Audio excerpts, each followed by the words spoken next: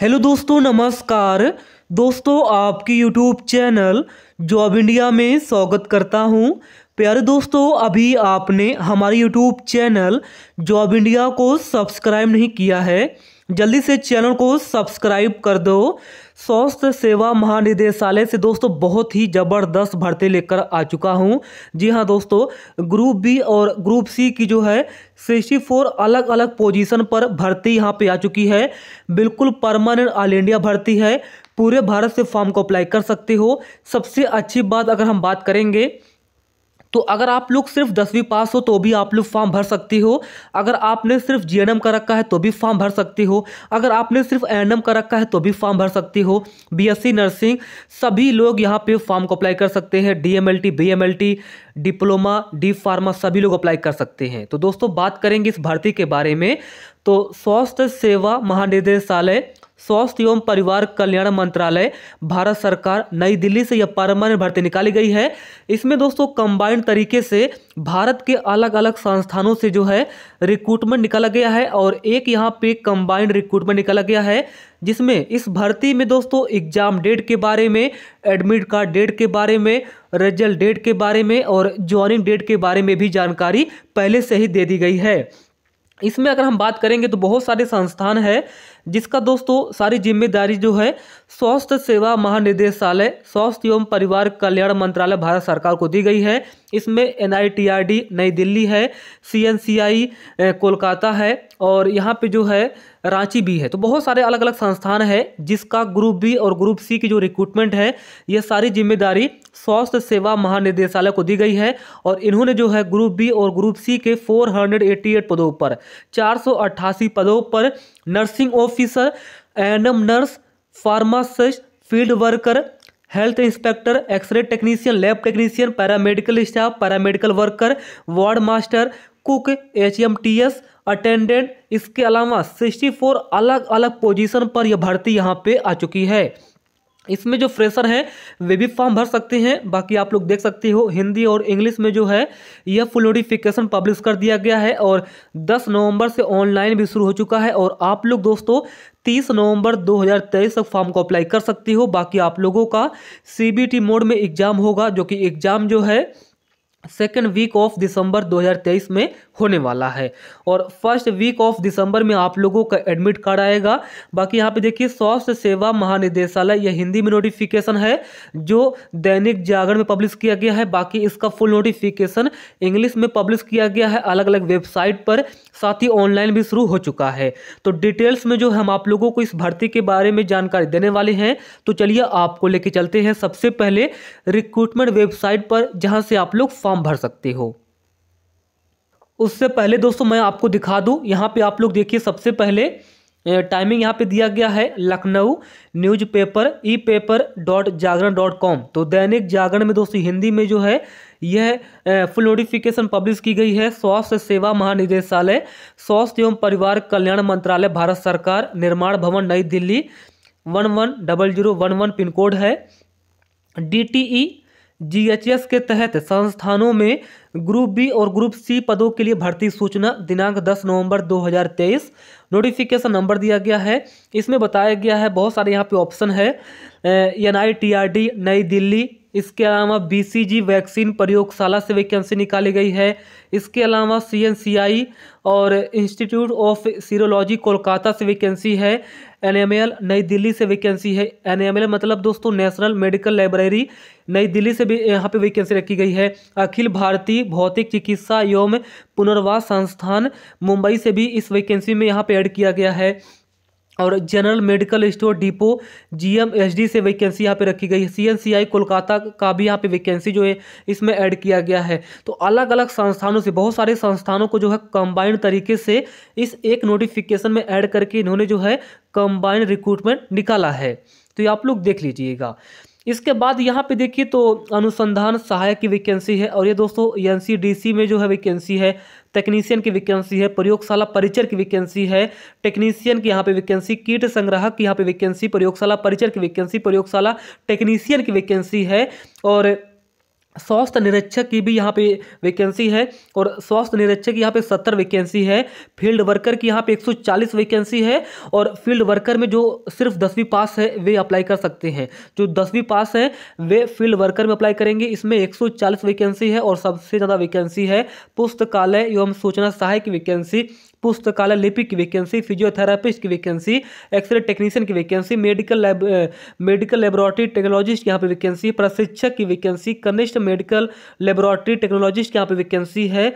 और देखिए यहाँ पे तकनीकी सहायक है, पशु परिचर है, रसोई सहायक की वैकेंसी, पैरामेडिकल वर्कर की वैकेंसी, कुक की वैकेंसी, फिटर इलेक्ट्रीशियन की वैकेंसी, बॉयलर परिचर की वैकेंसी, और यहाँ पे देखिए फार्मासिस्ट की वैकेंसी है, नर्सिंग अधिकारी की वैकेंसी है, फार्मासिस्ट सह कलर की वैकेंसी। तो बहुत सारे यहाँ पे वैकेंसी है। 64 अलग अलग वेरियस पोजीशन पर 488 पदों पर अलग अलग संस्थानों में भारत के ये ग्रुप बी और ग्रुप सी की जो है ग्रुप बी और ग्रुप सी की परमानेंट भर्ती यहाँ पे निकाली गई है। तो चलिए आपको लेके चलते हैं रिक्रूटमेंट वेबसाइट पर। तो दोस्तों आप लोग देखिए, ये दोस्तों रिक्रूटमेंट वेबसाइट है, और इस वेबसाइट पर आओगे, इस वेबसाइट का लिंक नीचे डिस्क्रिप्शन बॉक्स में दिया गया है, वहाँ पे क्लिक करके डायरेक्ट आप लोग इस पेज पर आइए। यहाँ पे देखिए HLL DGHS.CBTexams.in, ये दोस्तों ऑफिशियल वेबसाइट है, और इस वेबसाइट का लिंक नीचे डिस्क्रिप्शन बॉक्स में दिया गया है, वहाँ पे क्लिक करके डायरेक्ट आप लोग इस वेबसाइट पे आइए। स्वास्थ्य एवं परिवार कल्याण मंत्रालय, इसके बाद यहाँ पे नीचे आइए तो आप लोगों को जो है इंग्लिश में ही फुल नोटिफिकेशन मिलेगी, और आज के न्यूज़पेपर में आपको हिंदी में नोटिफिकेशन मिल जाएगी। लेकिन यहाँ पे देखिए view detail advertisement in English, तो इंग्लिश में आपको फुल नोटिफिकेशन मिलेगी। और यहाँ पे रजिस्ट्रेशन का ऑप्शन, इस पर क्लिक करके आप लोग जो है फॉर्म को रजिस्टर करके आप लोग फिर नीचे लॉगिन का ऑप्शन है, लॉगिन करके आप लोग फॉर्म भर सकते हो। क्लियर है? No doubt. देखिए मैं आपको काफ़ी अच्छे से जानकारी दे रहा हूँ, क्योंकि इसमें कुछ कैंडिडेट को डाउट हो सकती है, इसलिए हम लोग डिटेल्स में आपको जानकारी देंगे। तो कुछ गलतियां हो सकती है, माफ़ी चाहता हूं, रीडिंग करने में कुछ प्रॉब्लम हो सकती है, माफ़ी चाहता हूं। तो ये आप लोगों का वेबसाइट है, यहां से फॉर्म भर सकती हो, यहां से फुल नोटिफिकेशन को भी डाउनलोड कर सकती हो। इसके अलावा अलग अलग संस्थानों की जो वेबसाइट है जहां से वैकेंसी निकाली गई है, जैसे कि CNCI कोलकाता से है, CIP रांची से है, और NITRD नई दिल्ली है, इन सभी वेबसाइट पर जाके भी आप लोग फुल नोटिफिकेशन को डाउनलोड कर पाएंगे। जैसा कि मैं आपको एक वेबसाइट दिखाना चाहता हूँ, CNCI की वेबसाइट पे चलता है, वहाँ पर भी आपको फुल नोटिफिकेशन मिल जाएगी। तो दोस्तों जैसे आप लोग सर्च करोगे CNCI, तो यहाँ पे देखिए Chitranjan national cancer institute CNCI Kolkata का ऑफिशियल वेबसाइट आ चुका है। यहाँ पे कैरियर का ऑप्शन है, इस पे आप लोगों को क्लिक करना है। जैसे आप लोग क्लिक करोगे 2 सेकंड के अंदर नई पेज यहाँ पे ओपन हो जाएगी। Ministry of health and family welfare, department of health and family welfare, CNCI Kolkata का दोस्तों ऑफिशियल वेबसाइट है। जैसे आप लोग नीचे आओगे तो यहाँ पे देखिए recruitment notice for group B and group C post in the institutes under DGHS 10 नवंबर 2023 की डेट मेंशन है, और डाउनलोड का यहाँ पे ऑप्शन है, इस पर क्लिक करके भी आप लोग फुल नोटिफिकेशन को डाउनलोड कर सकते हो। और जो मैंने आपको HLL की वेबसाइट दिखाया वहाँ पर भी जाके आप लोग फुल नोटिफिकेशन को डाउनलोड कर सकते हो, और आप लोग फॉर्म भर पाएंगे। ये आप लोग देखिए directorate general of health services, ministry of health and family welfare, government of India, निर्माण भवन नई दिल्ली 110011। और ये देखिए recruitment notice for group B and group C post in the institutes under DGHS 10 नवंबर 2023 की डेट मेंशन है। यहाँ पे various institute under the directorate general of health services से वैकेंसी निकाली गई है, जिसमें अलग अलग इंस्टीट्यूट है, अलग अलग संस्थान है। यहाँ पे देखिए AIIHPH कोलकाता से वैकेंसी इसमें रखी गई है, और national centre for disease control NCDC नई दिल्ली की दोस्तों यहाँ पे वैकेंसी ऐड की गई है, और national centre for vector borne disease control NCVBDC नई दिल्ली की यहाँ पे इसमें वैकेंसी ऐड की गई है। BCGVL चेन्नई की यहाँ पे वैकेंसी ऐड की गई है, और IOS यानी कि इंस्टीट्यूट ऑफ सेरोलॉजी कोलकाता के यहाँ पे इस वैकेंसी में ऐड किया गया है, और airport health organisation, port health organisation, land border quarantine centre से दोस्तों वैकेंसी इसमें ऐड किया गया है। नेशनल मेडिकल लाइब्रेरी NML नई दिल्ली की यहाँ पे इसमें वैकेंसी ऐड की गई है। AIIPMR मुंबई की यहाँ पे इसमें वैकेंसी ऐड की गई है। Central leprosy teaching and research institute CLTRI Chengalpattu से दोस्तों वैकेंसी इसमें ऐड किया गया है। RLTRI से यहाँ पे वैकेंसी ऐड की गई है। CRI कसौली से वैकेंसी ऐड की गई है। CIP रांची की यहाँ पे वैकेंसी ऐड की गई है। और CRI कसौली से मैंने हाँ NITID नई दिल्ली की भी यहाँ पे इसमें वैकेंसी ऐड की गई है। GMCD की यहाँ पे वैकेंसी ऐड की गई है और CNCI कोलकाता की इसमें वैकेंसी ऐड की गई है। तो बहुत सारे यहाँ पे संस्थान है जिसका कंबाइंड तरीके से इस एक रिक्रूटमेंट में दोस्तों इन्होंने जो है सारे इंस्टीट्यूट का जो है ग्रुप बी और ग्रुप सी पोजीशन का इसमें वैकेंसी ऐड कर दिया है। और आप लोग जो है एक बार फॉर्म भर सकते हो, एक बार आप लोग फीस पेमेंट करके अलग अलग संस्थानों में जो है आप लोग जॉब यहाँ पे पा सकते हो। तो कंबाइंड तरीके से ग्रुप सी और ग्रुप बी की वैकेंसी इसमें ऐड की गई है, जो कि बहुत ही अच्छे तरीके से इन्होंने रिक्रूटमेंट निकाला है। इसमें बहुत सारे पोजीशन है, ये 64 अलग अलग पोजीशन है और इंग्लिश नोटिफिकेशन है। रिसर्च असिस्टेंट की यहाँ पे 3 वैकेंसी है और आगे एक कैटेगरी वाइज यहाँ पे वैकेंसी। बाकी ये जो आगे यहाँ पे देख सकते हो ये लेवल 6 के अंतर्गत सैलरी मिलेगी और आगे क्वालिफिकेशन है और यहाँ पे एज क्राइटेरिया के बारे में जानकारी है। बाकी OBC वालों को 3 वर्ष की छूट मिलेगी और SC ST वालों को 5 वर्ष की छूट मिलेगी। और जो रिसर्च असिस्टेंट की वैकेंसी है दोस्तों NCDC में 3 वैकेंसी है। अब आप लोग जो है ऊपर देख लेना कौन सा संस्थान है। अब इंसेक्ट कलेक्टर की यहाँ पे वैकेंसी है और ये दोस्तों NCV BDC में एक वैकेंसी है और इसमें लेवल 2 के अंदर का सैलरी मिलेगी। आगे यहाँ पे क्वालिफिकेशन दिया गया है, देख लेना। एज क्राइटेरिया आगे है 18 to 27 ईयर्स यहाँ पे एज क्राइटेरिया है। इसी तरीके से आप लोग देख लीजिएगा। अब हेल्थ इंस्पेक्टर की वैकेंसी है और हेल्थ इंस्पेक्टर में जो डिप्लोमा कर रखे हैं वे यहाँ पे फॉर्म भर सकते हैं। बाकी इसमें मैक्सिमम एज क्राइटेरिया 30 ईयर्स रखी गई है। बाकी इसमें कुल वैकेंसी है 70 वैकेंसी है हेल्थ इंस्पेक्टर की और लेवल 6 के अंतर्गत सैलरी मिलेगी। अगर आपने सैनिटरी इंस्पेक्टर में जो है डिप्लोमा कर रखा है तो आप लोगों के पास 2 साल का एक्सपीरियंस होना चाहिए, तभी फॉर्म भर सकते हो। इसके अलावा अगर आपने बैचलर डिग्री ले रखा है और आपके पास है सैनिटरी इंस्पेक्टर या हेल्थ इंस्पेक्टर में डिप्लोमा कर रखे हो तो आप लोग फॉर्म भर सकते हो बिना एक्सपीरियंस के। नीचे आइए तो फील्ड वर्कर की वैकेंसी है और ये आप लोग जो देखिए 11 नंबर है फील्ड वर्कर में 140 वैकेंसी है। आगे कैटेगरी वाइज यहाँ पे वैकेंसी है। लेवल 1 के अंदर का सैलरी मिलेगी और ये ग्रुप सी की वैकेंसी है। और ये दोस्तों APHQ PHQ और LBQCS में वैकेंसीज है 140 वैकेंसी। इसमें मात्र 10वीं पास अगर आपने कर रखा, सिर्फ 10वीं पास हो तो आप लोग फील्ड वर्कर के लिए अप्लाई कर सकते हो। इसमें एज क्राइटेरिया 18 से 25 वर्ष रखी गई है। बाकी OBC वालों को 3 वर्ष की छूट मिलेगी और SC SC वालों को 5 वर्ष की छूट मिलेगी। बाकी UR कैटेगरी के लिए और EWS के लिए 18 से 25 वर्ष यहाँ पे एज क्राइटेरिया रखा गया। तो सबसे ज़्यादा वैकेंसी फील्ड वर्कर की है जिसमें 10वीं पास यहाँ पे फॉर्म भर सकते हैं। फिजियोथेरापिस्ट की यहाँ पे 4 वैकेंसी है और ये दोस्तों AIIPMR मुंबई में वैकेंसी। इसमें अगर आपने डिग्री ले रखा है या डिप्लोमा कर रखा है फिजियोथेरेपी में और 2 साल का एक्सपीरियंस है तो आप लोग फॉर्म भर सकते हो। मैक्सिमम एज क्राइटेरिया 25 ईयर रखी गई है। लेवल 6 के अंदर का सैलरी मिलेगी। मेडिकल सोशल वेलफेयर ऑफिसर की वैकेंसी है। इसमें अगर आपने डिप्लोमा कर रखा है तो आप लोग फॉर्म भर सकते हो। एक्सरे टेक्नीशियन की यहाँ पे एक वैकेंसी है। ये दोस्तों AIIPMR मुंबई वैकेंसी। इसमें अगर आपने डिप्लोमा कर रखा है 2 साल का रेडियोग्राफी में और आपने 10वीं पास कर रखा है तो आप लोग जो है एक्सरे टेक्नीशियन में फॉर्म को भर सकते हो। एज क्राइटेरिया 18 से 25 वर्ष रखी गई है। लेवल 6 के अंतर्गत सैलरी मिलेगी। बाकी आप देखिएगा क्योंकि अगर मैं सारी जानकारी एक एक करके दूंगा तो 1 घंटे की वीडियो हो जाएगी। प्रेसिंग मैन की यहाँ पे वैकेंसी है।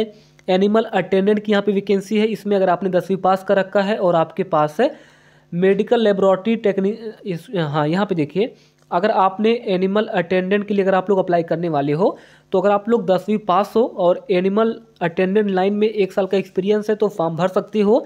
लेबोरेटरी अटेंडेंट की यहाँ पे वैकेंसी है। इसमें जो DMLT कर रखे हैं वे यहाँ पे फॉर्म भर पाएंगे।